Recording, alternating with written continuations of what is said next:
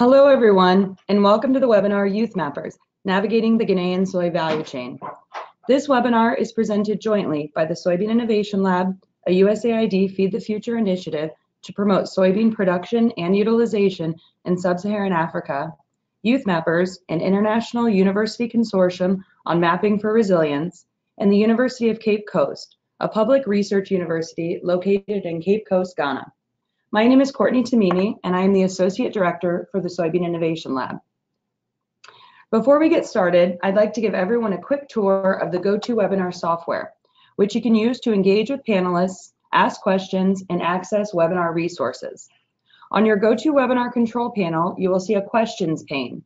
Please type in your questions as they arise during the webinar, and we will address as many questions as possible during the question and answer session at the end of the webinar. Any questions that we don't get to during the webinar, we will answer offline and provide you with a written response. There is also a handouts pane on your GoToWebinar control panel. Open this pane to access the webinar agenda, the webinar presentation slides, and a handout containing helpful links, including the YouthMappers final report. Today you will be hearing from an exciting group of panelists. We'll start the webinar with opening remarks from Carrie Stokes, the Chief Geographer for USAID. Following Carrie's remarks, you will hear from the YouthMappers team based at the University of Cape Coast in Ghana. Confidence Kpodo, Ebenezer Boateng, Faustina Lina Yeboah, and Daniel Osei will all share their experiences and the findings of their mapping project. Dr. Peter Goldsmith, the Director and Principal Investigator of the Soybean Innovation Lab, will present to the audience on how the YouthMappers findings impact the soy value chain in Ghana. Finally, Chad Blevins, a USAID Geographer, and Brenes, a USAID Data Steward, will share examples of the YouthMappers' work around the globe. We'll conclude with a question and answer session moderated by Dr. Goldsmith. We'd also like to take a moment to thank our partners at Catholic Relief Services Ghana for their immense support in facilitating the YouthMappers team's field interviews and data collection with soybean processors and other soybean value chain stakeholders in and around the Kumasi area. Before we begin with presentations, we would like to observe a moment of silence to honor two extraordinary individuals who are sadly no longer with us. Professor James Oshun was the patron of the Student Geographical Association at the University of Cape Coast and a faculty advisor for the UCC-YouthMappers team. We will now observe a moment of silence to honor Professor Oshun.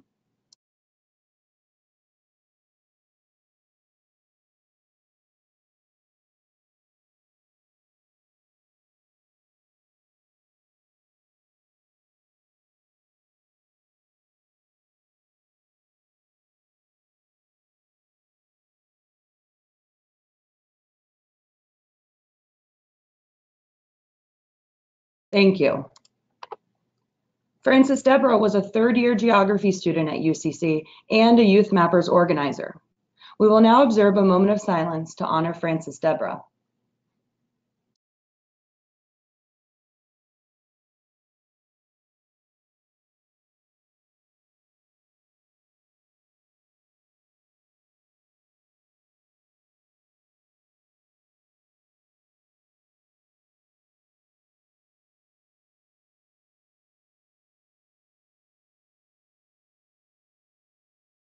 Thank you. I would now like to introduce Carrie Stokes, Chief Geographer and Director for USAID, to give some opening remarks on what is YouthMappers. Carrie, please go ahead.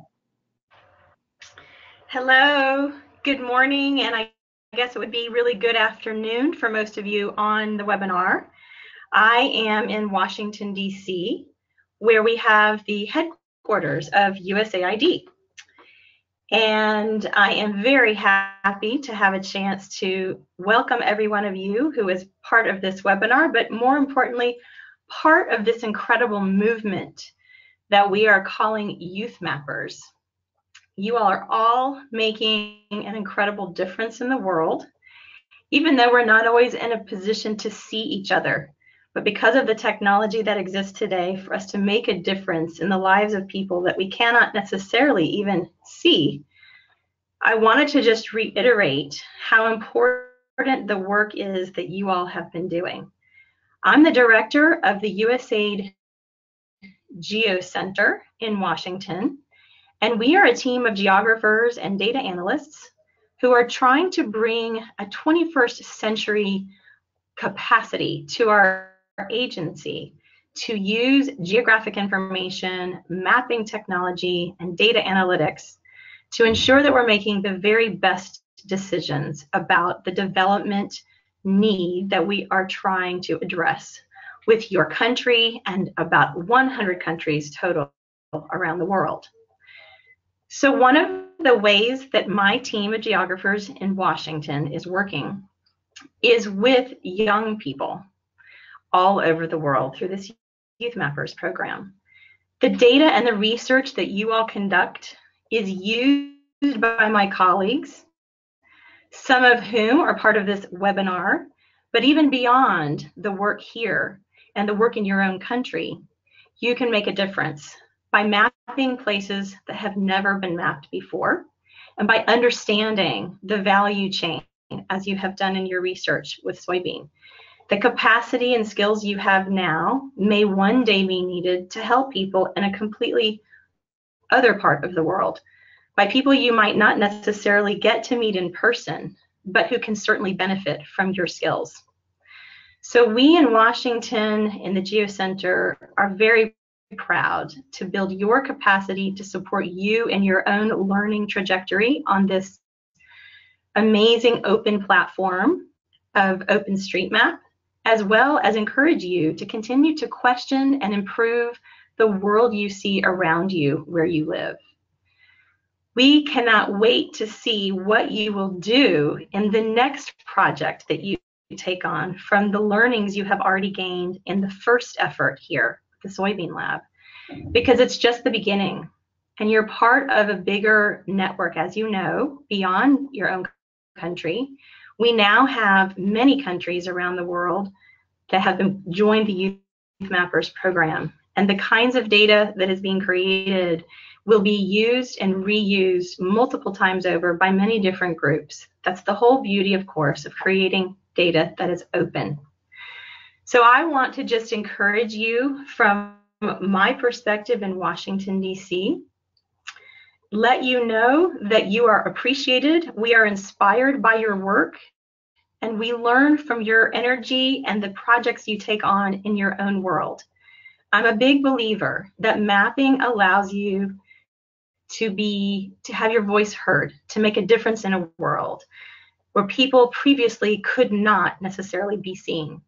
So I want to encourage you to continue to question, to try to look around your own communities and see how can you make it better? How can you begin to solve future problems? You've already made a big step forward with what you've done, but you've got a whole team of specialists who are career geographers, mappers, and data analysts back here in Washington, as well as around the world in USAID missions, who are supporting you and want you to succeed.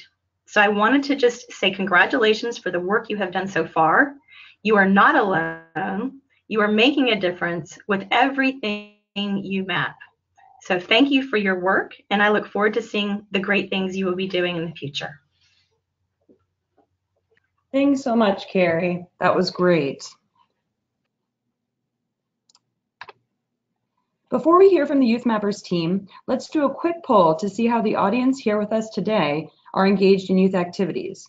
We will launch the poll and give everyone a few seconds to respond.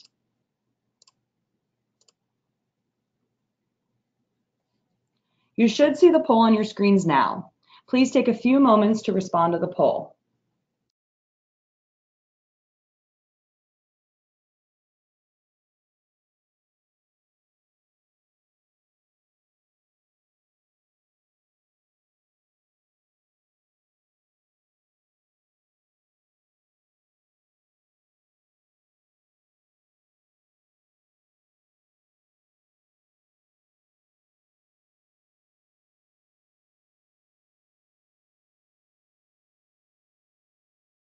We'll go ahead and close the poll now and launch the poll results.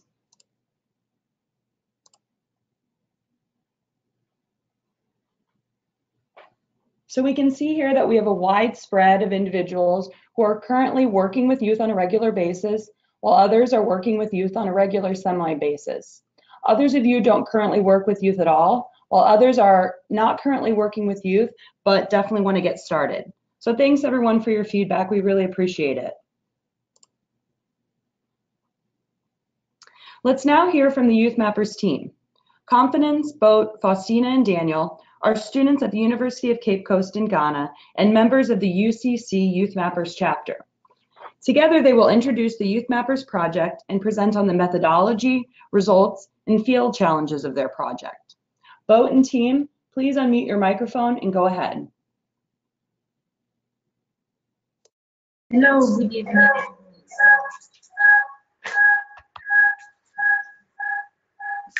Hello, good evening. This is UCC-YouthMappers, and we are going to have Hi, Confidence. We're getting a little bit of feedback from your microphone. Hello, good evening. This is UCC-YouthMappers, and we are going to have a presentation of the findings we had on the soybean value chain in Ghana. And I'll pass on to our first speaker, Confidence. Hello everyone, I'm Confidence. Next slide please. Okay, this will be the outline of our presentation today. First, we have introduction, then the methodology. We'll move on to results and discussion and the field challenges as well. Next slide please. Our study was based on navigating the Ghanaian soybean value chain. It must be noted that soybean is an essential source of protein for both human and animal diet. With the infograph to our right, we can see the nutritional composition of soybean, ranging from protein, carbohydrates, fats, and other nutrients. Soybean is a relatively new crop in Ghana, and this stems from the many myths surrounding the crop. Mostly traditional, with people believing soybean has an undesirable taste and other group of people believing soybean makes men sterile. We have different groups of people also believing it wastes time as it takes time to cook and thereby wasting fuel. The newness of the crop can be seen in the attention the crop has as well as its scale of production as compared to other crops. Now we will take a look at Ghana's soy value chain. Next slide, please.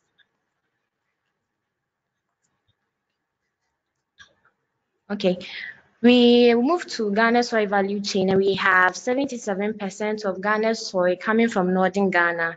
And in the map to our right, the green shaded portions, we can see that place to be the source of majority of Ghana's soy.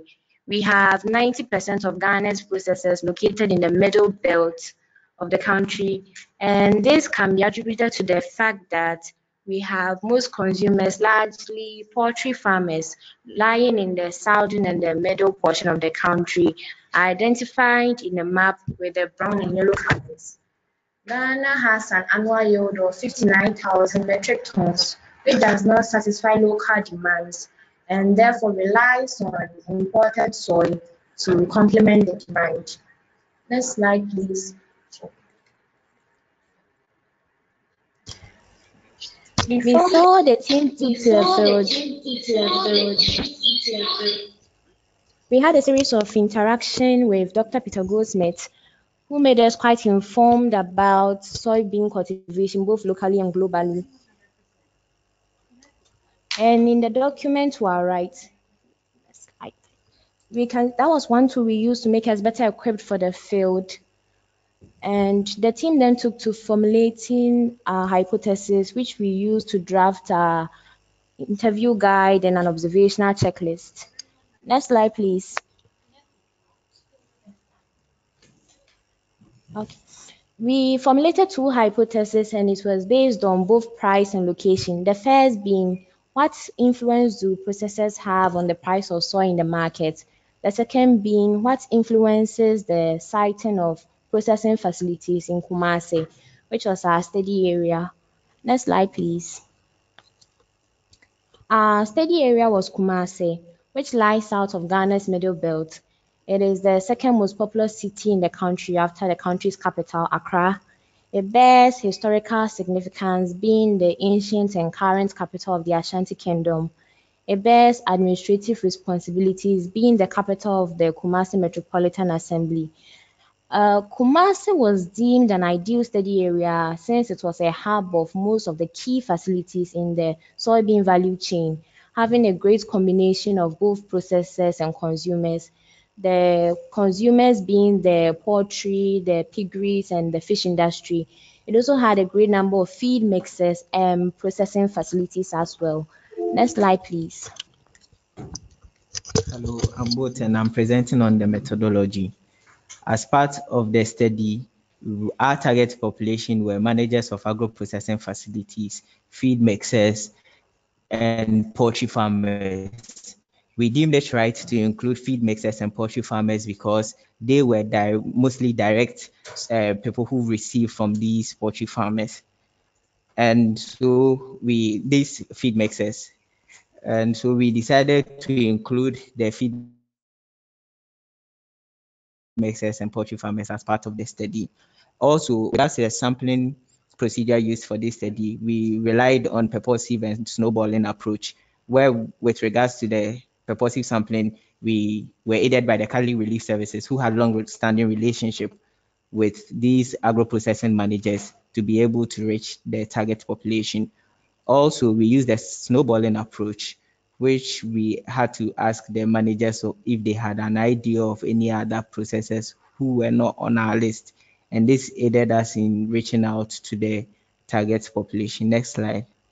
As part of this project, we deliberated on the medium of collecting the data, and we decided to use KoBoToolbox because it was open source. It could collect locational information, collect data whilst offline, and sync data either immediately or later after the field exercise. We saw it to be more good because we didn't know the exact areas of these processing facilities, and we weren't sure of the network there. That is why we relied on Kobo for the field data collection. So on the right side of our slide is an image of some of the instruments we developed for the field data collection. Next slide, please. As part of the data collection, we developed two main instruments for the field data collection. These are the interview guide and an observational checklist. And in the interview guide, our variables of interest were the price of soya, source, storage capacity, and yearly output. With regards to the observational checklist, we wanted to look at the physical features in and around the facility. Therefore, decided to look at the nature of roads leading to the facility, protective clothing worn, conditions of processing equipment. And to the right side of our slide is an image showing some women working in one of the processing facility. Next slide, please. After in the course of collecting the data, we had to provide this evidence of indeed using Kobo in the field data collection. And so on the left of our slide is a zoomed in image of we collecting locational information using Kobo. And then to the right is we also using Kobo in collecting data, but this time around zoomed out. Next slide, please. And so after collecting the data, when we came back, we were privileged to have Kobo giving us a summary report of the data we gathered from the field. And this can be inferred from the image on our right, which gave a brief statistics or descriptive statistics of the data we gathered from the field. Again, we were able to visualize the data we gathered on a map because of the locational information we collected. Also, Kobo had a variety of data formats in which we could download for our analysis, but we downloaded in Excel and SPSS format. Again, the data was also disintegrated for us. Next slide, please. Prior to as part of the project and as geographers, locational information and locational analysis is paramount to us. And as part of that, we were privileged to have our deputy director, who is Chad Blevins, to mount a task on the hot tasking manager for us to obtain some of this spatial information. And so some of the entities that we had to map were silos, processing facilities, smoke sacks, warehouses, and industrial areas. In some areas where the roads were not adequately mapped, we had to also put them on the map so that it would aid us in our analysis. Next slide, please. Prior to our analysis, we also gathered some audio data from the field. And so after the data collection, we had to set a day aside to transcribe these audio data. In the course of transcribing, we were privileged to have Rosemary King and Dr. Goldsmith calling in to find some preliminary results. And we were also privileged to have KoBo, once it gave us a descriptive result, we were able to present to them what we found from this field. Next slide. Hello, everyone. I'm Faustina, and I'll take us through the results of our interactions with these processors and feed mixers and poultry farmers. So the infograph you see is to give you a visual impression of the facilities that the team visited throughout the course of the study. So we had 8 processing facilities, 2 feed mixers, and then 2 poultry farms. Next slide, please. We also tried to look at the exact outputs of these processes, and we realized that 2 processing facilities were exclusive producers of soy grains, and this was Iradia Kwine Soy Company Limited producing domestic milk, and 3K&A Company Limited producing domestic oil. Now, prior to the study, we realized that already the Soybean Innovations Lab has already made a lot of inroads in the north with regards to incorporating soybeans into the diets of many people in the north. And so it was interesting to note that already down in the middle belt, soy milk was a part of the diet of people as well as domestic oil, particularly for school-going children. The other 6 facilities actually process soy grains into industrial oil that they sold to people in the paint industry, and then soy cake that they sold to people in the feed mixing industry. Next slide, please. So a major variable of interest was the source of raw soy. Upon interactions with processors, the team realized that predominantly the supply of soy grain comes from the 3 northern regions in Ghana. And so the map to the right on the slide shows the map of Ghana with the 3 northern regions highlighted in green. So this is predominantly where soy grains comes from for these processes. It was, however, interesting to note that these processes do not actually travel to these regions to get the soy grains themselves. The reason for this was simple. Farmers in the north are smallholder farmers, and so they usually have very small parcels of land, getting very small quantities of soy grain.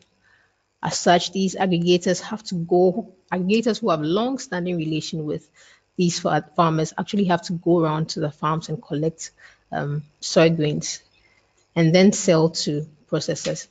However, processors expressed concern that the bags of soy grain were often filled with stones, stick, and sand. They actually saw this as a measure or way by which farmers and aggregators actually cheat them to be able to make more profit. Next slide, please. The team also tried to find out the price of local soy. And it was interesting to note that while the standard weight was 100 kilograms, no 2 prices were ever the same. This was because of 2 reasons: the relationship with aggregators, the relationship processors had with aggregators, and the cost of transportation. Now, as these processors have people that collect these grains for them, they're able to bargain on the price. And so at any point in time, the price of soybean would never be the same. Again, the cost of transport often increased or decreased the price of soybeans.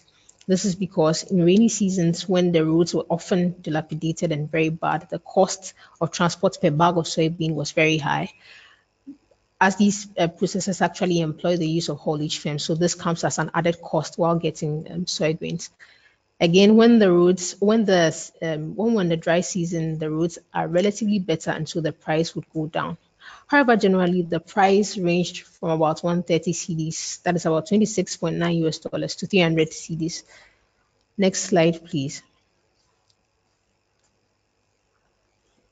Given the scale at which soybean processing is known in Ghana. The team thought it wise to find out about the storage facilities that these processors had. And it was interesting to note that 2 out of the 8 processors had exclusive storage facilities for soybeans. These processors being Iradia Quine Soy Company Limited and 3K&A Company Limited. The other 6 processors actually processed other grains. As such, their storehouses was not for soybeans alone. When we talk about the capacity of storage, realize that it ranges from between 55 tons to about 75,000 tons. So 55 tons going to Iradia Quine Soy Company Limited and 75,000 tons going for crop care, sorry. With regards to proportion of soy grain, there was about 25% of storage space. This actually supports the assertion that these processors actually don't produce only soy grains, but produce other grains like maize, granules. As such, only 25% of their storage was for soy grains. A major concern for these processors was the fact that there was always annual shortage with regards to the supply of soy grains for their production. Next slide, please. As such, it was interesting to find out exactly how these processors are able to get soy grains to support their production throughout the year. It was interesting to note that no processor actually imports soy grains. The reason for this was simple. Given the high exchange rates and the scale at which these processors produce, it was almost impossible for them to import soy grains by themselves. As such, these processors depend on private agro-importers who import processed soybean meal from Argentina, Brazil, and the United States. So the image to the right shows the team inspecting bags of imported soybean meal from Argentina.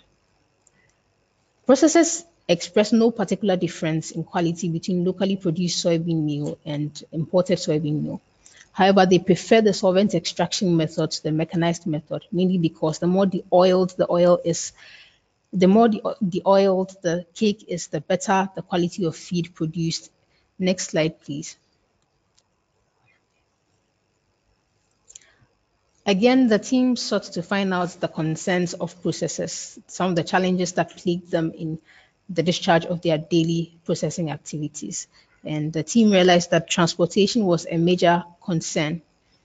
So if you take a look to the map on the right, it shows the industrial area of Kumasi that is highlighted or colored in brown, with processing facilities, feed mixers, and poultry farms in green, blue, and red respectively.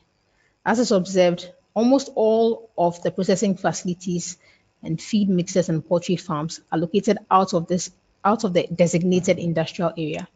As such, this translated to bad roads that affected or increased the cost of transport with regards to carting their soybeans to their plants, and also translated into high maintenance costs for their vehicles when it comes to supplying their products to their customers. Again, processors expressed a lot of challenge in accessing credit. They explained that agriculture is seen as a very high risky venture here in Ghana, and as such, banks or credit facilities were very reluctant in giving them credit to support their business. There was also issues of interrupted power supply.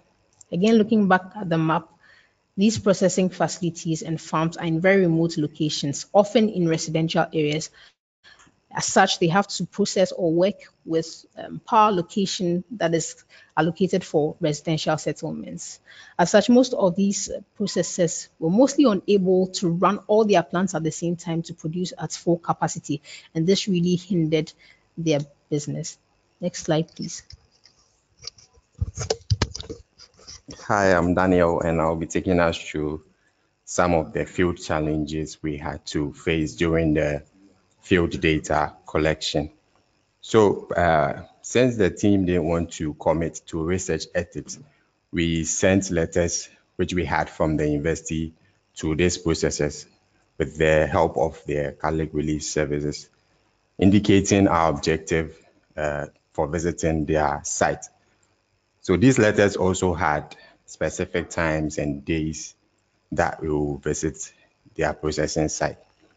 Even though this was done, we had issues with non-compliance of some of these participants that we engaged in the study, which translates to some of them denying the team entry into their premises. So we made it to the premise, but we were denied entry into the premise. Therefore, we couldn't achieve the objective that we went there to do.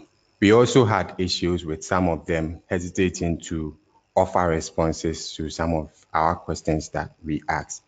So even though we were allowed into their premise, they felt reluctant in producing answers pertaining to their yearly output to the team.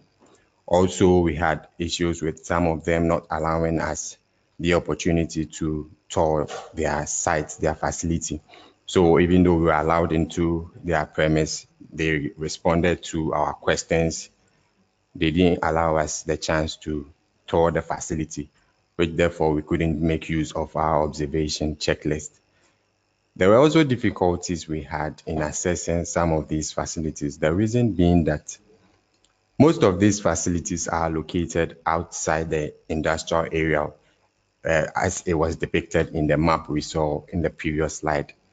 So we can find most of these facilities at the outskirts of the city and also within the industrial area.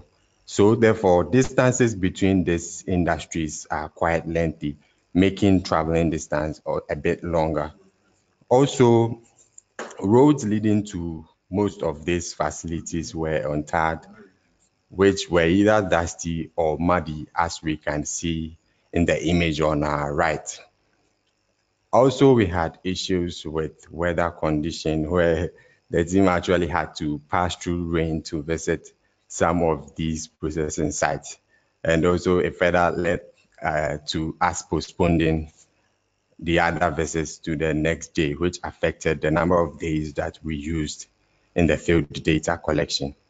Amidst all these challenges, we were able to pull through and attain a successful project with the constant encouragement from our team leader, Mr. James Ishen. With all this said and done, I think we'll end here and thank you for your audience. This is UCC-YouthMappers. Thank you so much, YouthMappers team. That was an excellent presentation. We'll now watch a short clip from a video that was produced showcasing the great work undertaken by the UCC-YouthMappers team. This clip features Kwame Odame, a PhD student at UCC and a YouthMappers team member. In the video clip, Kwame speaks about the KoBoToolbox software that the UCC-YouthMappers team used in their data collection.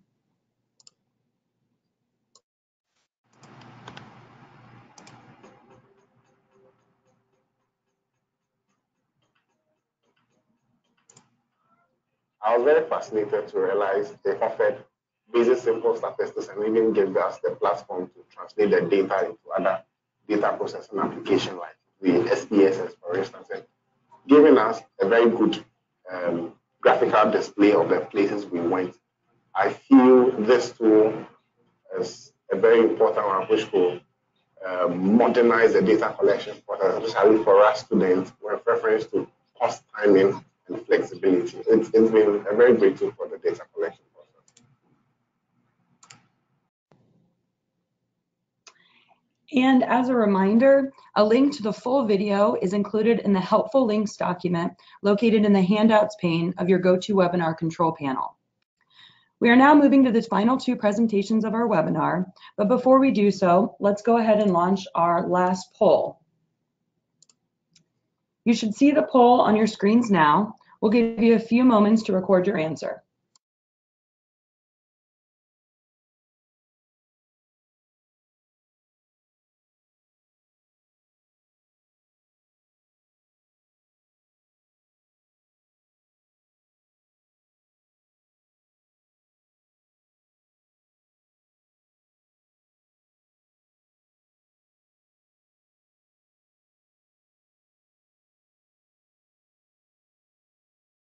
Okay, we'll go ahead and close the poll now. And let's launch the results. So you should see the poll results now. It looks like we have a very engaged audience with us today. So yes, the correct answer to the name of the free open source data collection tool is KoBoToolbox. And you'll find a link to the KoBoToolbox software in the helpful links document accessible in the handouts pane of your GoToWebinar control panel. In the handouts pane, you can also access the YouthMappers team's final report and their webinar presentation today. And as a final reminder, please remember to write your questions in the questions pane of your GoToWebinar control panel, and we will address as many as we can at the end of the webinar today. I'd like to now give Dr. Peter Goldsmith, the director of the Soybean Innovation Lab, an opportunity to share with us his insights into how the findings of the YouthMappers project have application for the Ghanaian soybean value chain. And let's see, Pete. Great. Yep. Yep, we're ready for you. Go ahead. Yeah, thanks so much. What a great presentation. Tough to follow. But I wanted to, a lot was learned by us at the Soybean Innovation Lab, the team at USAID, our partners on the ground, as well as the YouthMappers themselves. So I wanted to just share a few of the learnings that I think are really important about what's gone on here in this project. Next slide, please. So I'm going to cover 4 kind of levels of learnings. One to the UCC students themselves, learnings by USAID, the YouthMappers as students, and then the lab. And it's first with and I'll provide some more details later, but the UCC students, what the project did and the design of the project by James and his team was that mapping in your classroom is easy, but mapping for impact, really engaging in development outcomes and impact, that's what this is about and what they achieved. For USAID, I'll talk about really how to effectively engage youth in development, not just as kind of part of a project, but as part of how development and smart development take place in the burgeoning knowledge economy. And then the third area, the mappers themselves. They were unfamiliar with the soybean value chain, and the experience about industrial clustering, about location really matters. And soy just served as a case study for them. So they really saw that theory and practice. And then for us at the lab and our partners at CRS, we have a fair bit of research underway, and this work really helped us better understand soybean markets in Ghana. Next slide, please. So first for the Cape Coast, students, there was a basic research question about why the production, processing, and utilization were so spread out in the country. Does it make sense? It seemed kind of counterintuitive to the students as they began. And to answer the question, they needed to do a lot of real work. It wasn't just about mapping. They had to structure their research question into testable hypotheses about price and distance and space.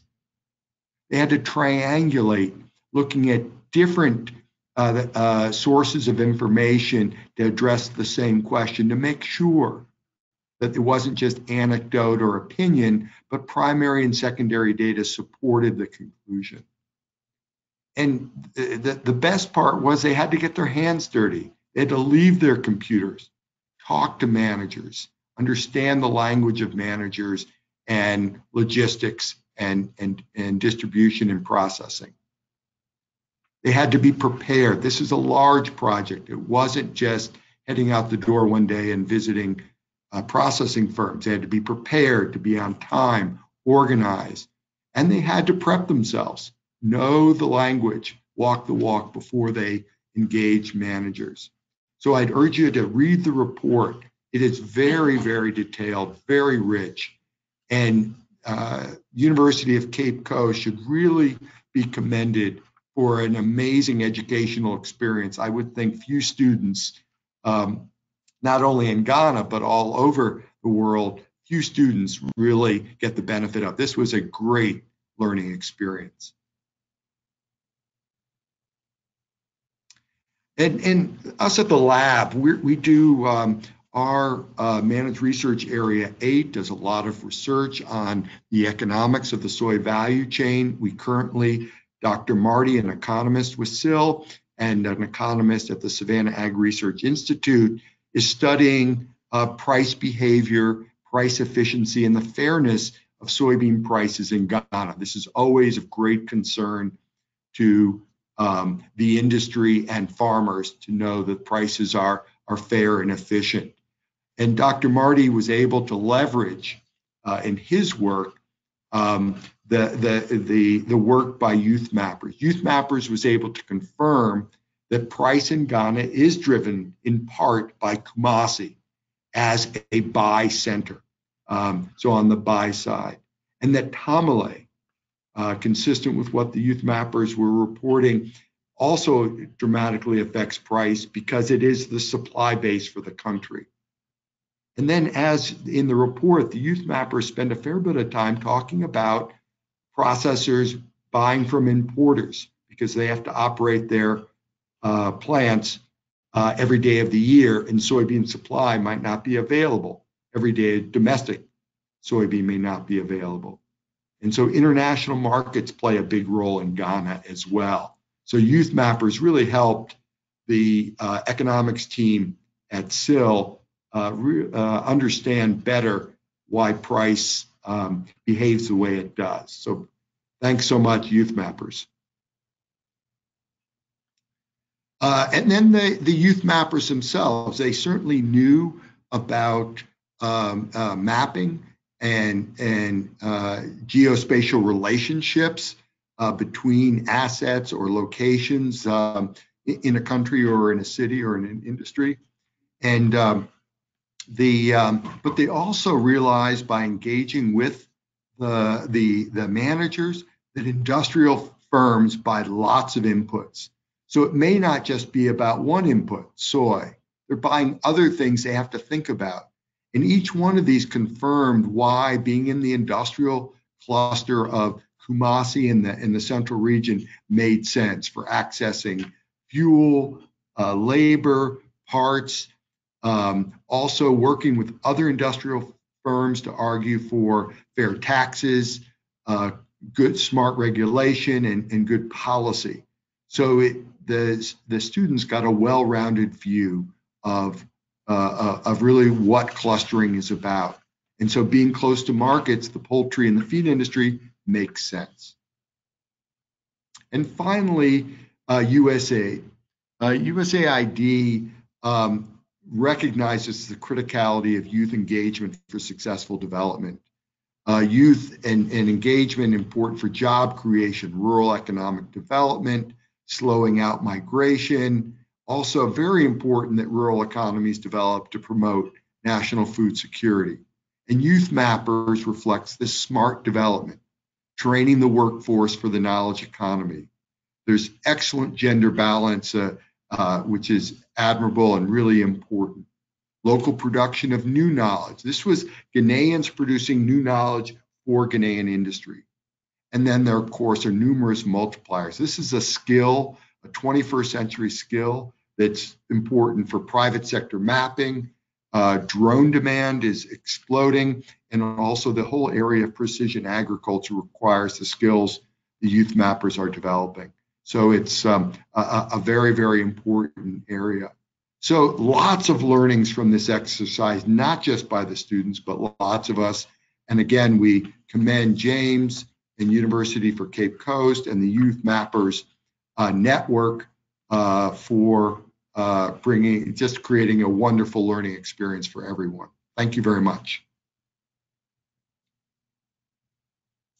Thanks so much for your insights, Dr. Goldsmith. Our final presentation today will come from USAID Geographer Chad Blevins and USAID Data Steward Anna Brenes. Chad and Anna will talk about YouthMappers activities around the globe. Chad and Anna, please go ahead. Hello, everybody. This is Anna Brenes from the Bureau for Food Security. And in my slide here, I asked the question, why did the Bureau for Food Security choose to work with YouthMappers? Why work with YouthMappers? And I think it's strong evidence just by this webinar that the YouthMappers presented today, along with Dr. Goldsmith's presentations and findings, that answers the question. YouthMappers are tech savvy. We can build on their technical mapping skills, increase their knowledge of the soybean production and processing, and it also provided a snapshot for the Bureau for Food Security and the Soybean Innovation Lab of the soybean value chain and processing in Ghana. Youth are curious and open-minded. What we saw firsthand during this activity was how the peer-to-peer knowledge sharing enabled all participants to gain a better understanding of the soybean value chain and processing and production in Ghana and the issues around that. As agricultural development practitioners, we're always looking for ways to provide capacity building opportunities for youth. And their willingness, youth's willingness and ability to interact with their communities and the knowledge base that they bring about the cultural sensitivities, languages, and customs of their countries provides a real opportunity for agricultural development practitioners to collect data, at the same time increase the outlooks and overall knowledge of youth and youth mappers. It provides opportunities to engage in agriculture through technology, which can help change the perception of many youth that agriculture is not profitable.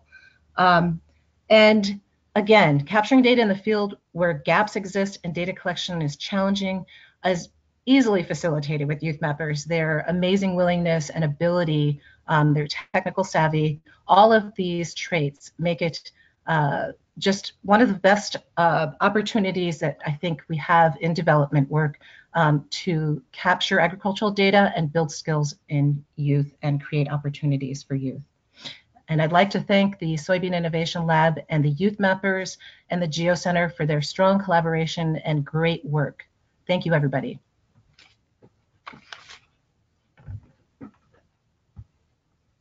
Thanks, Anna. Hi, everyone. This is Chad Blevins with the USAID Geo Center.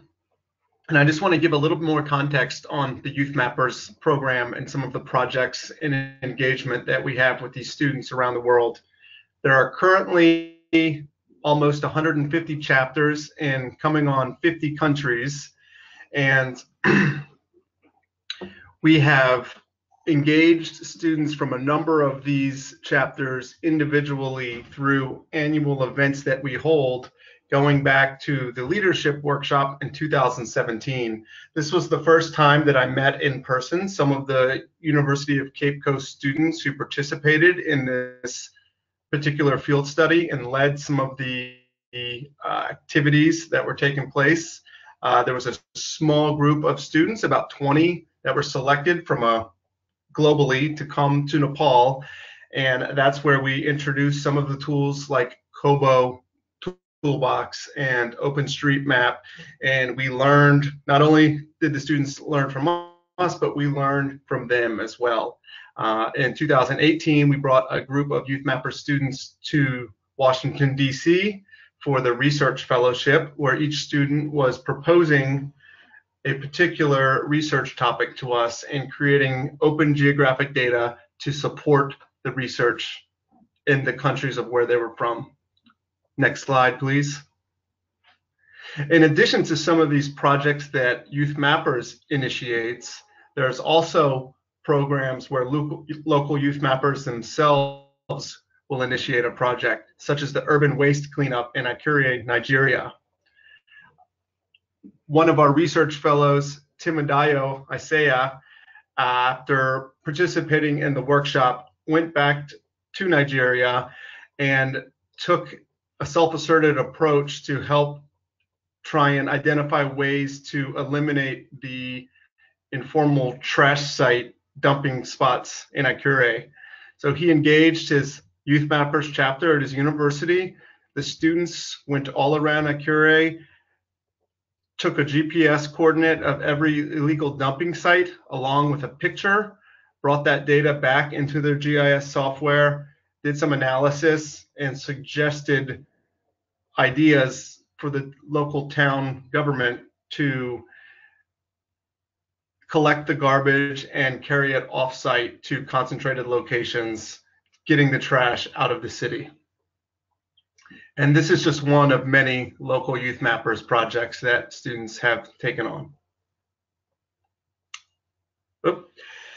In addition to working with the Feed the Future team on agricultural food security, there were two other case studies I just wanted to quickly mention. If you're listening to this webinar and you're interested in what you're hearing, these are just other examples and ways to get engaged. You can email info@youthmappers.org to get connected with a chapter that's in the country of where you're working. In Rwanda, we worked with the President's Malaria Initiative team here at USAID on their indoor residual spraying project. It's a malaria prevention method where homes are sprayed with an insecticide to kill malaria-carrying mosquitoes.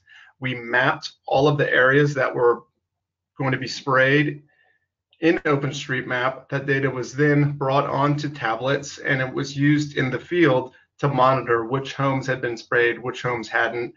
And when the teams had to come back through on mop-up activities, they could quickly identify the places where there were gaps in spraying. Also, we worked with USAID's Global Health Bureau in Uganda on the Saving Mothers Giving Life accessibility analysis. And this was an area in rural Uganda where there was question of how close populations were to maternal health clinics where women could go to give birth to babies or for prenatal care, and to take their children after they were born. And so we mapped out the entire road network in 3 districts of Uganda going down to rural dirt tracks. And this data was used in an analysis using Access Mod 5, which is an accessibility analysis open source software tool, to identify where gaps were in some of these clinics throughout these 3 districts in Uganda. Great. Thank you. Great. Yep. Thank you so much, Chad and Anna, for your presentations. That was really wonderful to see the UCC-YouthMappers reach globally. And Chad, great to see examples of UCC-YouthMappers engagement in different sectors other than agriculture. So thanks so much. We're now going to address some of the questions raised by attendees today. Dr. Goldsmith will moderate this session and will direct questions to the panelists of the webinar. Just a gentle reminder to the panelists to please keep your responses as brief as possible so we can get to as many questions as we can. So Dr. Goldsmith, please go ahead with the questions. Yeah, thank you, Courtney. Some great questions in. We have, I see about 7 minutes, so we won't get to all of them, but we'll definitely some great questions. We'll get back to you if we don't get time during this Q&A. We had a great question from Victor Sunday from Nigeria, who was asking the UCC-YouthMappers about KoBo. And so what would you tell someone about your experience? Is it a good experience? Were there any challenges with KoBo? What kind of guidance would you give them? So Bo and team, I think was, oh, yep, go ahead. Hello. Hello. Yep, we can hear you. Please go ahead. This is Pami. I think the KoBoToolbox app is a one-stop shop data collection instrument compared to the conventional paper approach. One, smartphones are all over the place. You don't need to go out with printed sheet, and you have an app that could collect all sorts of data that can allow you to develop all sorts of questions with flexibility and the power of the internet. So if you want convenience, if you want to work smarter and not harder, I think the KoBoToolbox is one of such means you can employ. After all, I think one of its greatest advantages is the simple descriptive statistics it offers for you to offer preliminary results and look at the data you have collected from the field without hassling or struggling to go through another data entry process. So if you really want to collect data in a more faster approach, I think you should rather resort to Kobo. It's the student's best friend. Excellent, excellent. Great question, great answer. Our next question comes from Duncan Soanes from Kenya. And Duncan is asking this question to Anna and Chad, and if Carrie is still on, that would be great, the USAID team, about lessons you've learned about mobilizing students to engage in development. And students as data collectors to provide to development organizations as well as the private sector. What are your thoughts? Hi, this is Chad. I can chime in real quick. I think the students of the world are really an untapped resource and something that USAID is trying to engage more and more in their work. It seems like there's more initiatives that are asking for youth to be integrated into development projects and programs throughout the world. I currently serve as the youth point of contact for the Global Development Lab, and I work on the Youth Power team here at USAID, or with the Youth Power team. And they're always looking for ways to further engage youth. And I think that, as these students mentioned, you know, going out on surveys on bumpy, dirty, dusty roads for a long time in heat and poor conditions, you know, students were smiling the whole time. And the pictures that I saw on social media they were posting, they were smiling from ear to ear and very happy to get out and do some of this work that you know, other people might not be as energized and happy to do. Excellent. Thanks, Chad. We have a question from Kathy Allison from the US, who is wants to ask the students about next steps. You've done soy processing. Chad's mentioned some other projects within the Youth Mapper network. For you guys as Youth Mappers at UCC, what are your next steps? Okay. Hello. Hi, Kwame. Yep, we can hear you. Okay.